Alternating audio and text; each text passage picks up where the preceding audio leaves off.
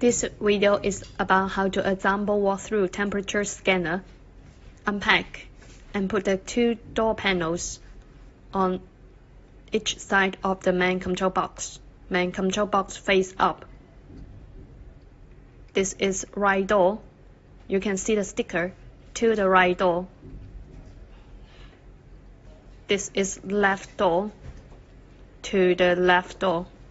This is the toolkit. Total, you can find 8 of nuts and bolts and 1 wrench. You will need this to fix the door panel to the main control box. Later, we will show how to fix it.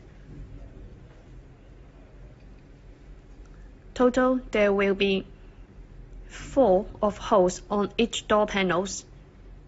Use the nuts and bolts to fix the door panel to the main control box. Make sure you fix it and tighten it.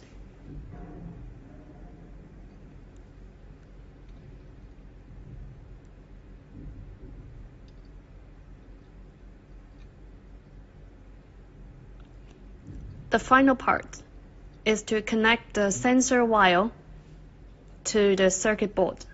This is the first sensor.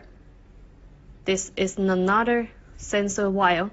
Make sure connect to the right positions. Last step. Lock the door. And now you finish the assemble parts.